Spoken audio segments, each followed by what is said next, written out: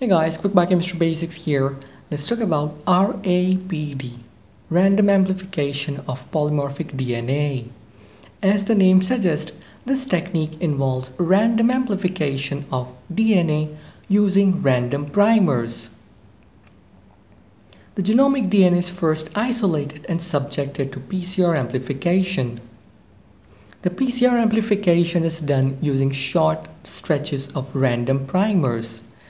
These primers are about 8 to 10 nucleotides long and binds to DNA at random location.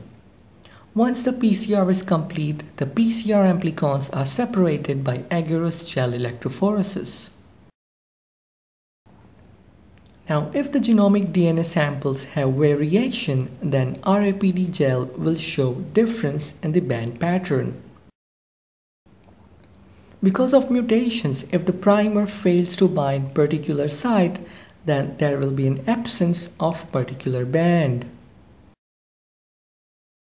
Insertion of few nucleotides will show an increase in the band size, while deletion of few nucleotides will show decrease in the band size. Drawbacks. One of the drawbacks of RAPD is that random primers can amplify many fragments of the genomic DNA. Hence, bands obtained are closely spaced and difficult to analyze.